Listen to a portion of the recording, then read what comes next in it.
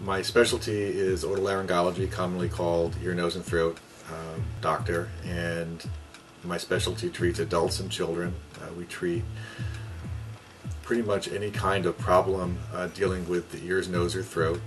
Everything from children with ear infections and tonsil infections to adults with head and neck cancer and allergies, sinus disease, nasal breathing problems. And I'm also a surgeon, so we treat people with medications. We operate on people if necessary, depending on their problems. Also work very closely. We have an audiology division, and work very closely with our audiology staff, providing help for patients with balance disorders and hearing problems. Our mission is to provide the most technologically advanced diagnosis and treatment options of diseases of the head and neck, as well as providing information to our patients about treatment and prevention of diseases of the head and neck.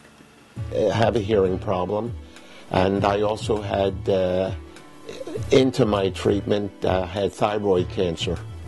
And, and Dr. Cooper and another doctor operated on me about 8 years ago. The status of my cancer situation is I'm cancer-free as far as the thyroid is concerned. There's nothing better than having somebody after a surgical procedure come in and tell me how much better they feel than they were before, and these are usually patients who've had problems for many, many years.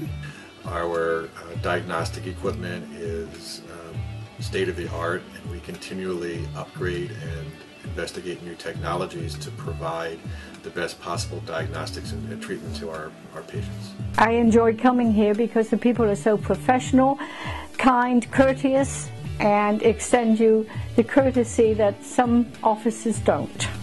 I have an outstanding staff in my office that helps me provide excellent care to my patients. We try and take an approach that we understand when patients are coming to see us, they have a problem and they're not having their best day, and we try and make them comfortable in our facility and try and answer their questions and provide them with an understanding of what's happening and how to participate in the care of that treatment.